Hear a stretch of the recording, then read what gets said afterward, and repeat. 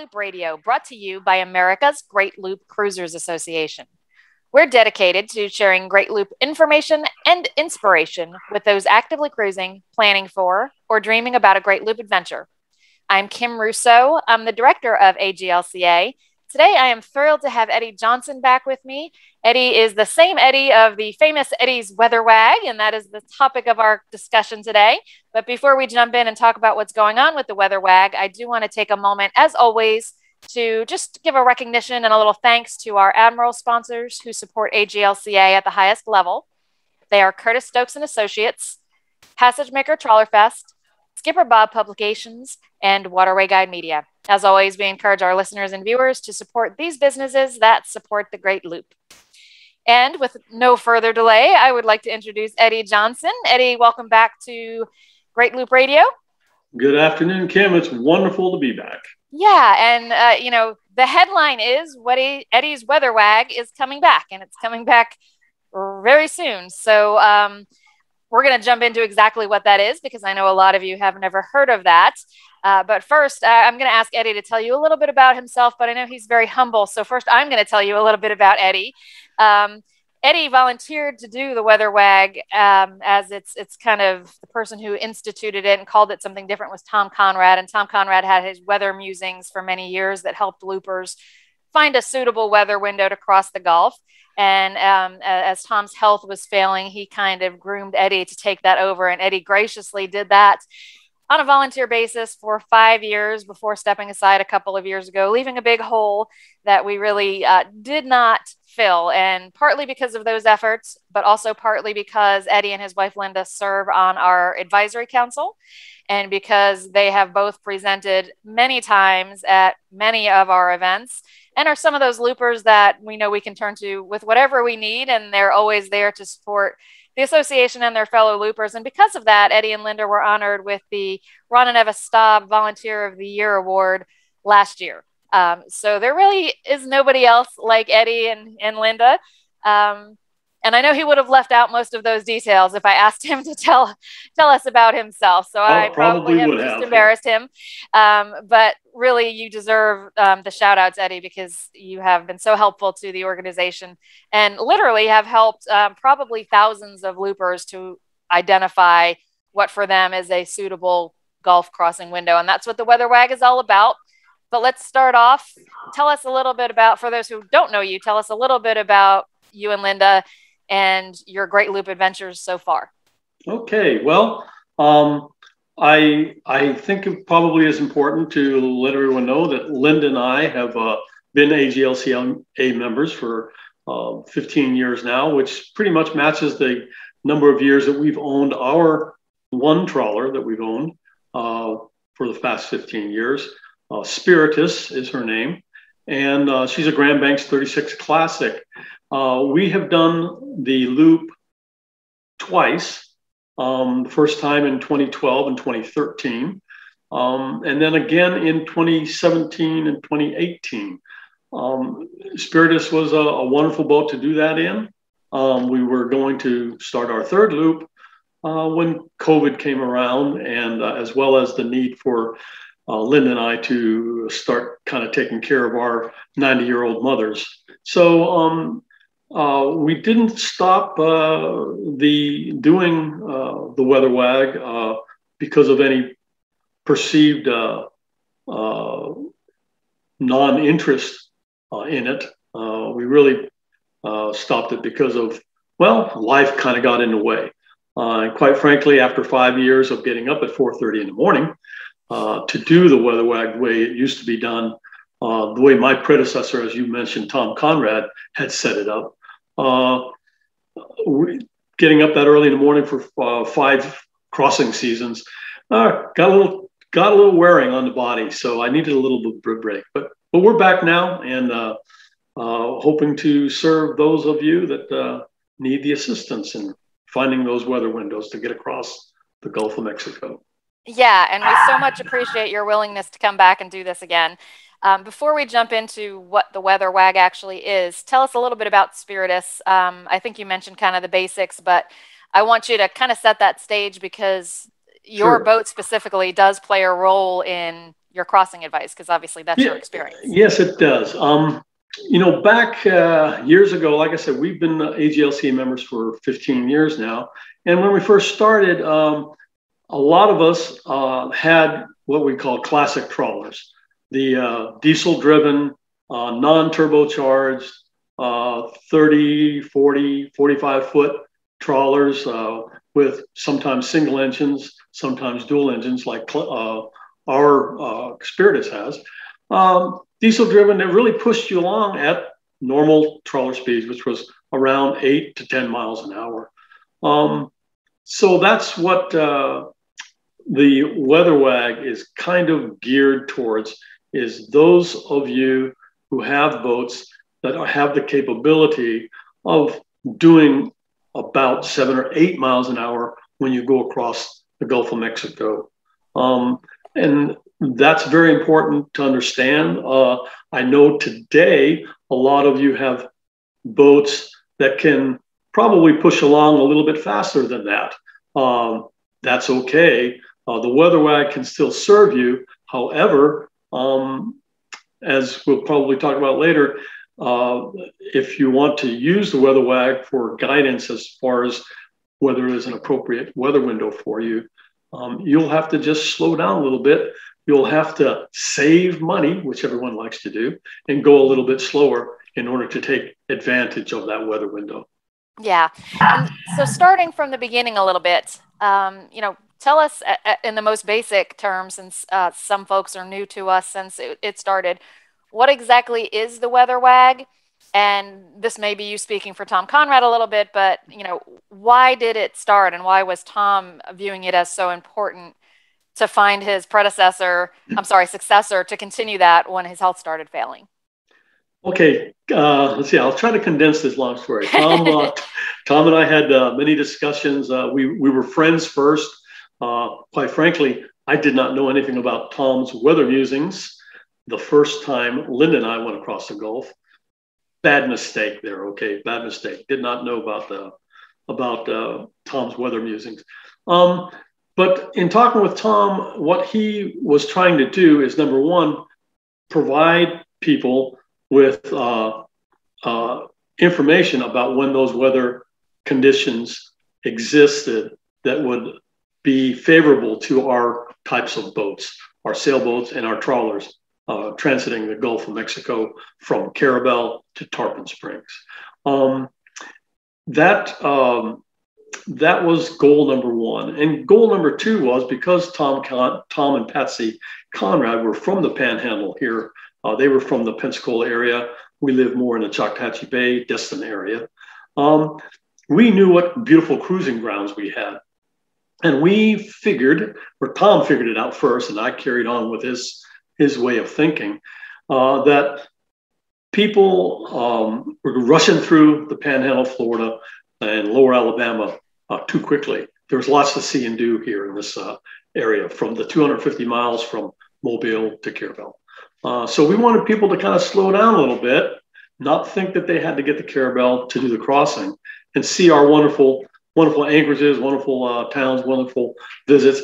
People, hundreds of thousands of people every year spend lots of money to come down and visit Gulf Shores, Pensacola Beach, Destin, Miramar, 30A, all this area, Panama City.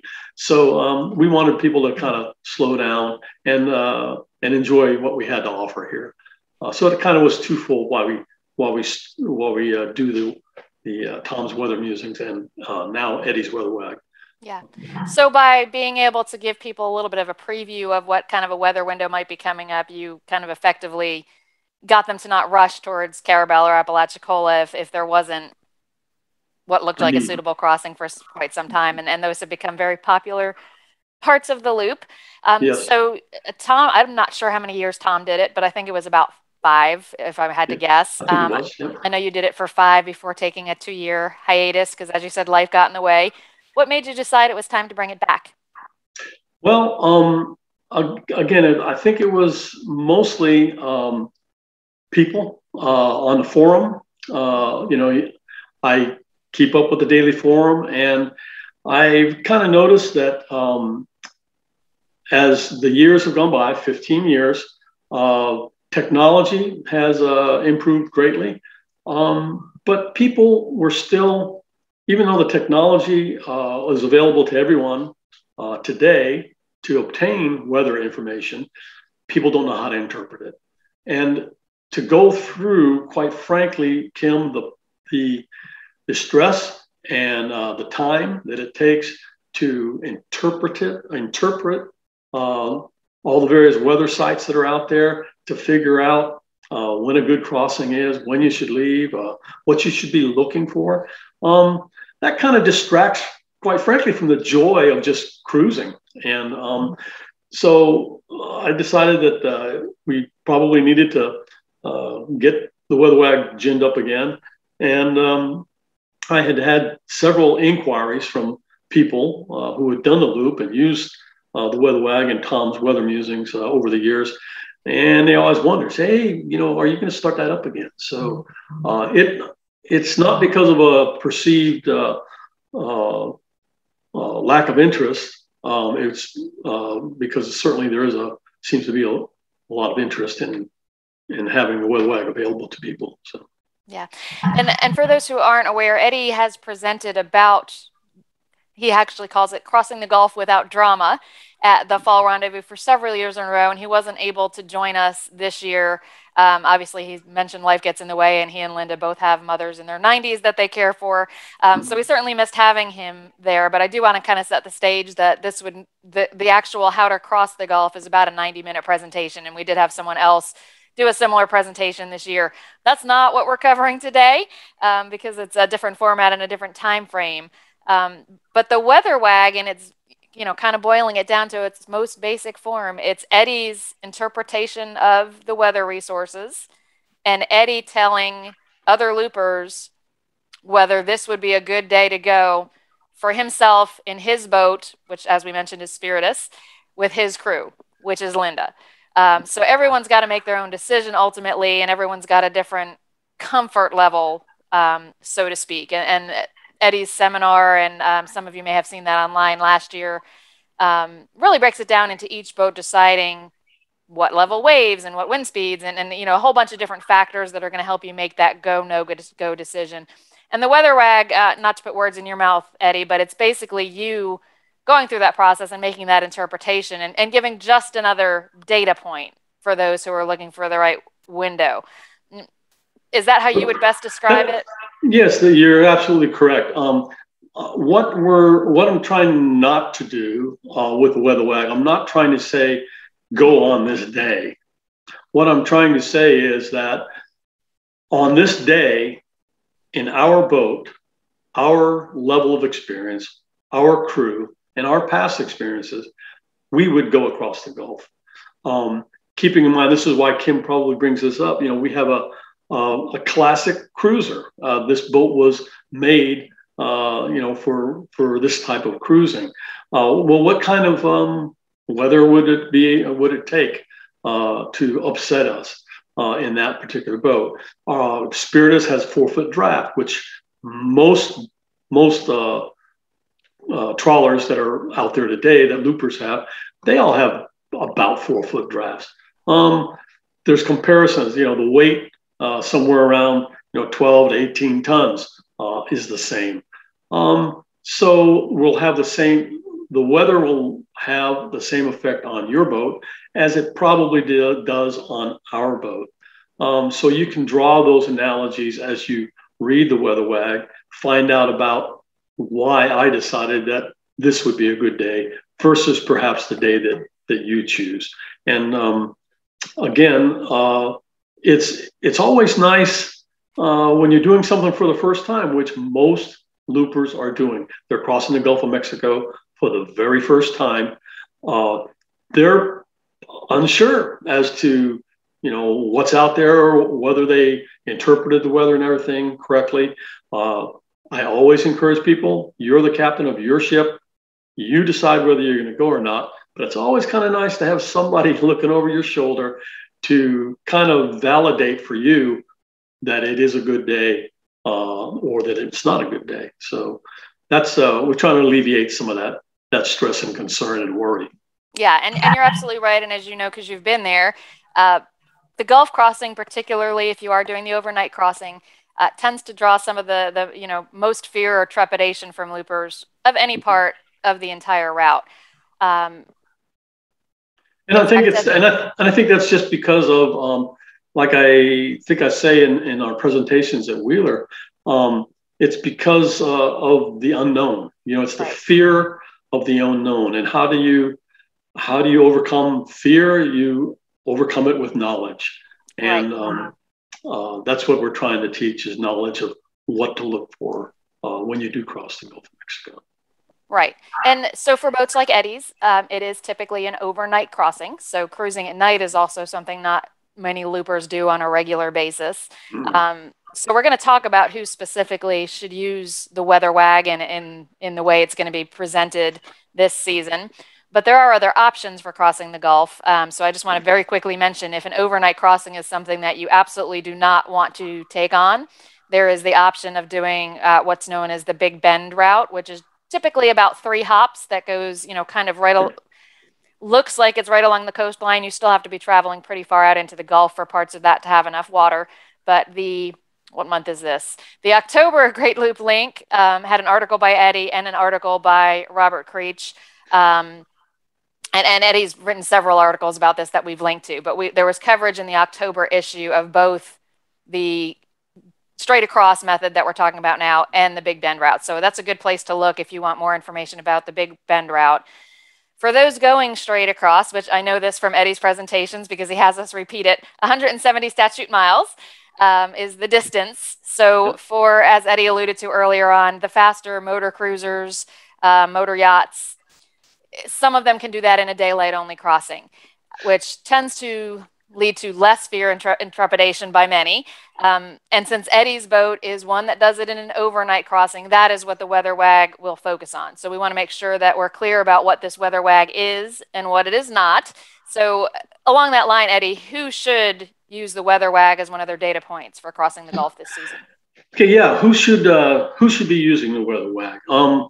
What we've talked about so far is the history kind of Tom's weather musings and Eddy's Weather Wag in the past. But starting with this season, very soon, we're changing the Weather Wag up a little bit, okay, for a lot of reasons, and which I won't go into here on the program.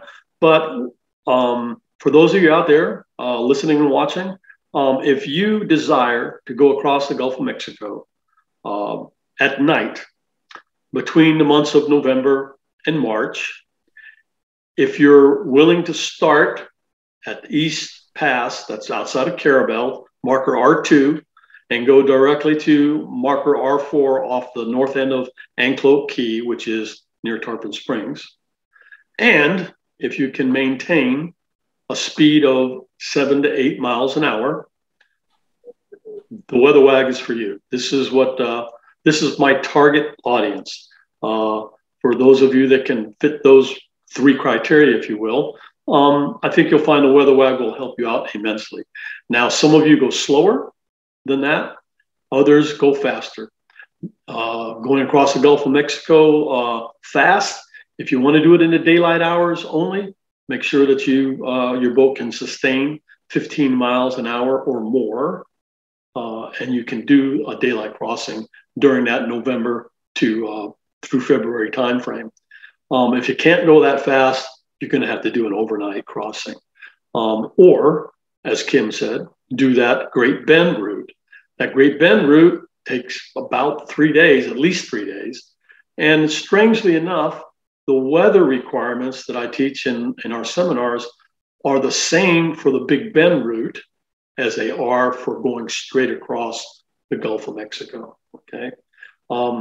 So anyway, those are the people that we're targeting the Weather Wag for. Overnight crossings, maintaining 7 to 8 miles an hour, and the route from R2 at East Pass directly to R4 off Anclote Key. Right. And I should also note that since this podcast goes out and it's publicly available, this is a service that Eddy does for AGLCA members. So where you're going to find this and further description, including the coordinates for R2 and R4 that Eddy just mentioned.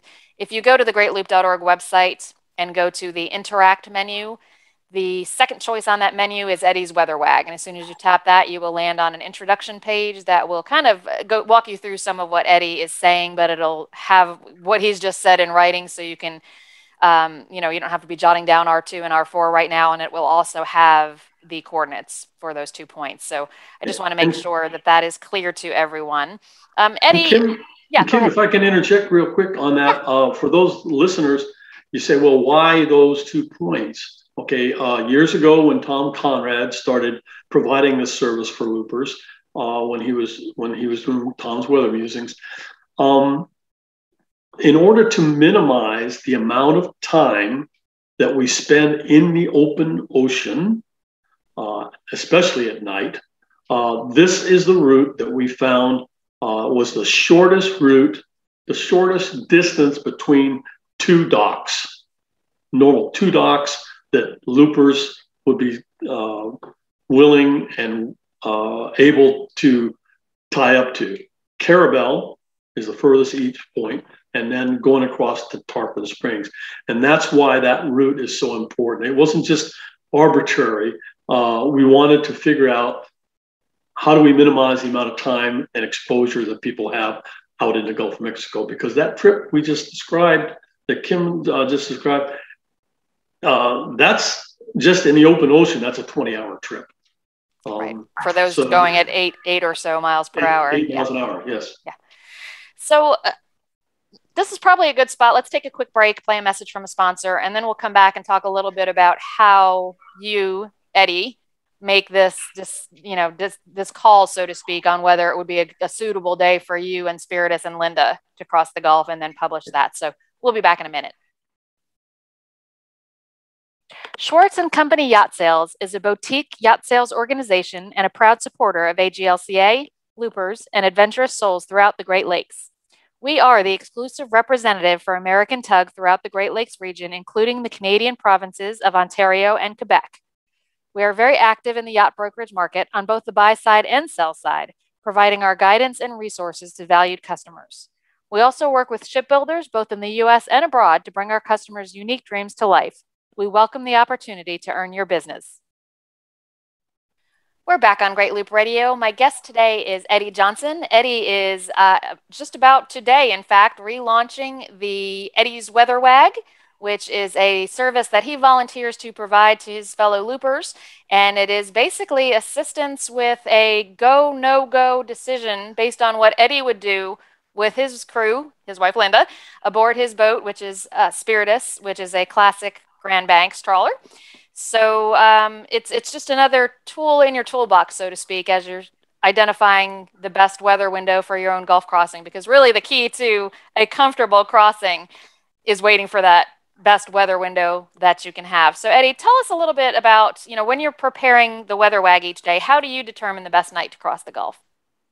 Well, I'll preface this by saying that a question that loopers always ask me when they find out that I'm Eddy of Eddy's Weather Wag is, what's the best month to cross? Okay. And those of you out there listening probably want to know that same answer to that same question. And the best month, I tell them every time, is July.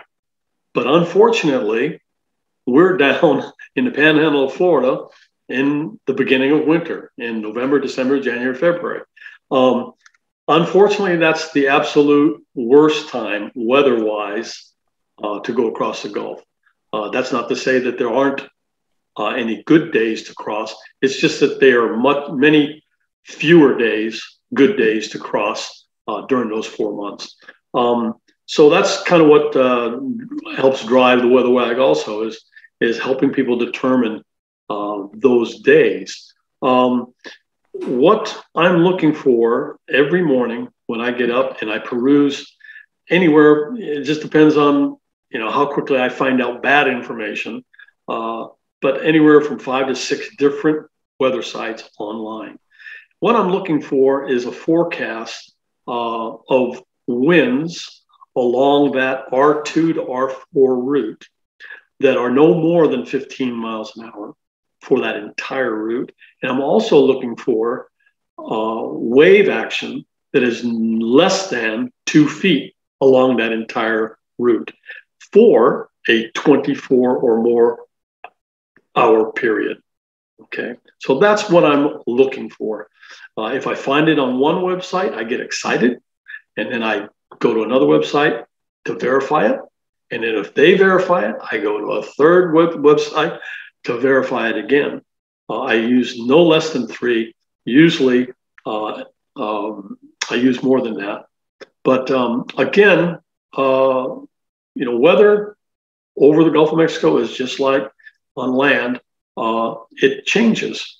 So consequently, my being able to say 1 week from now, we probably will have a weather window is truly a wag. Okay. That is not something that is hard in stone that there's going to be a weather window a week from now.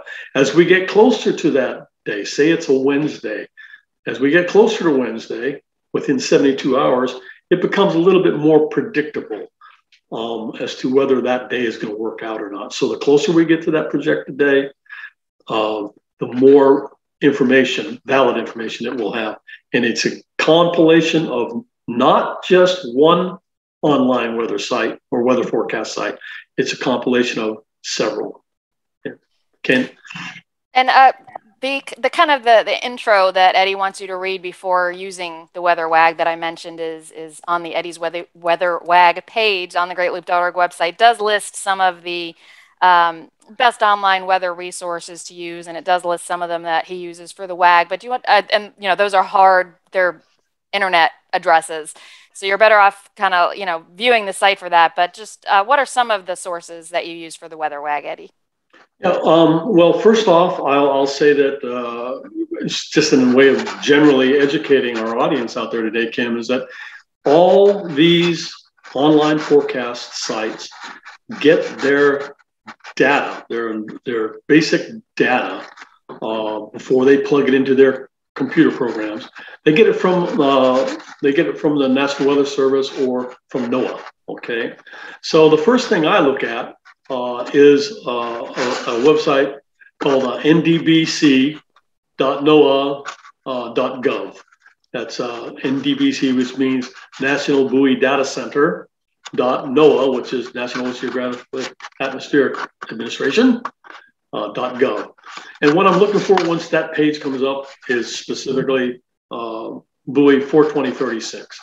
That buoy 42036 is the only buoy in that whole corner of the Big Bend. That's the only buoy that's out there. And unfortunately, that buoy is at the closest point along our route of traversing the Gulf. It's no closer than 30 miles to our route.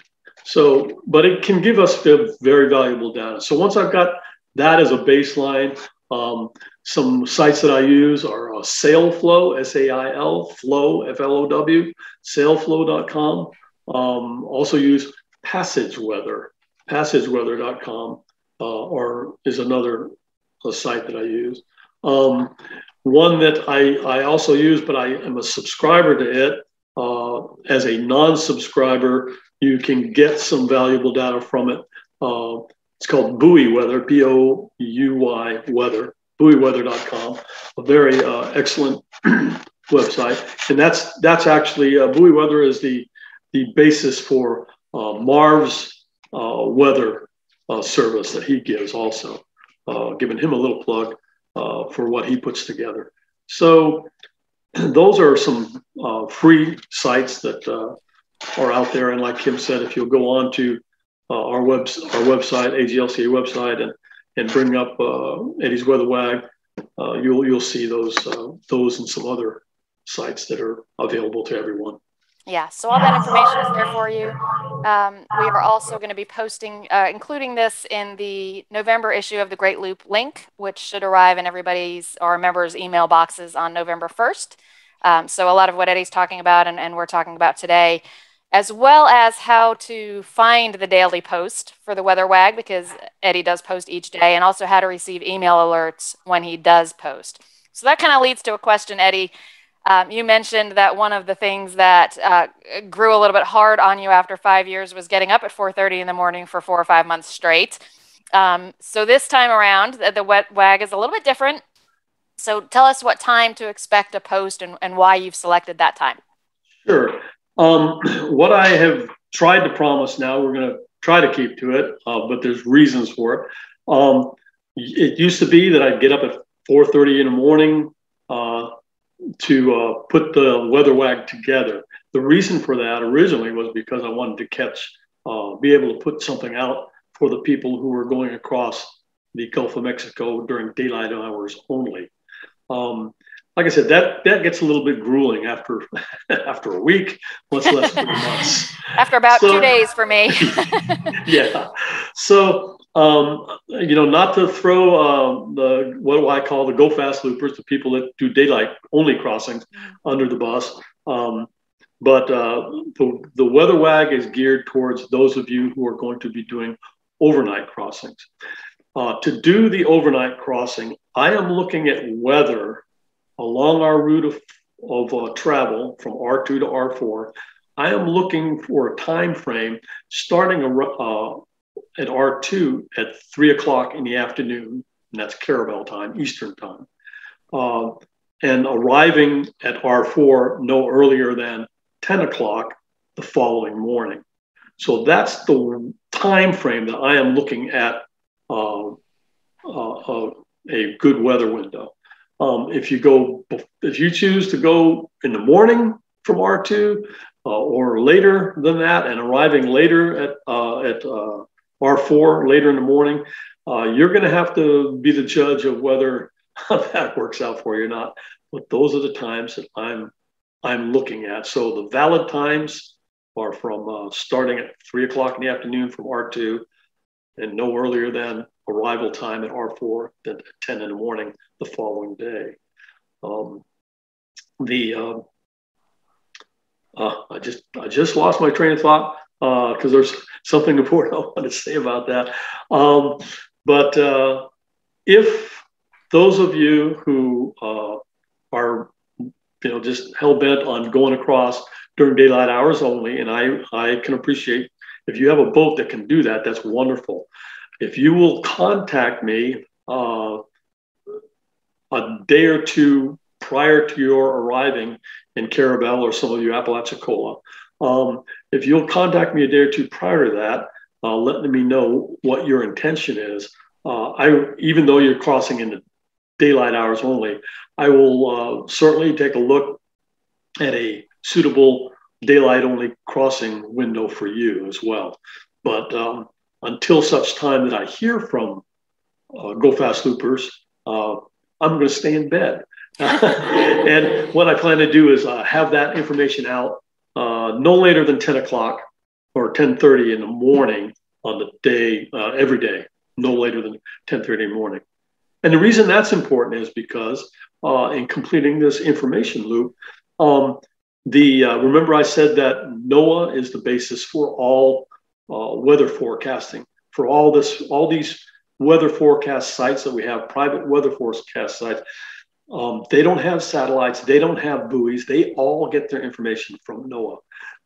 NOAA puts out their forecast around 9:30, 10 o'clock every morning. And so that's the first thing that I will look at, because that is the latest time in the day. Oh, I'm sorry. That is as close to your departure time as I can get. I really encourage you to make sure the data that you are making your decision on is as close to your departure time as possible. And that's what I'm doing for you guys, is giving you the most up-to-date, most recent information. Yeah, and we certainly appreciate that. Just for clarification's sake, Eddy, the 10:30 a.m. goal to post each day, is that Eastern time? That would be 10:30 Eastern time. That's correct. Okay, just wanted to make sure that we're set on that, because if I'm not mistaken, you actually live in the Central time zone. Yes, I live in the Central time zone. Okay. That's very good. Yeah. Okay, just wanted to make sure we had the right time there. So again, thank you so much for bringing this back. I know it's something that loopers really appreciate having. just as we start to wrap up, I know you talked a little bit about why you're bringing it back and the goals, but what overall are you hoping to add to the loop for people by bringing back the Weather Wag? What's your goal here? Well, my goal really, and actually Linda's goal as well, because we're kind of in this together, really is to pay back AGLCA. AGLCA is a wonderful, wonderful organization. I don't think anyone has ever joined would dispute that. This is one of those things that we feel in life is where you pay back. What goes around comes around. Our way of paying forward is to provide the benefit, if you will, of Linda and my experience in doing our loops, in traveling to South Florida every winter. Basically our boating experience, because many of our loopers out there there's a lot of them, this is the first boat they've ever owned.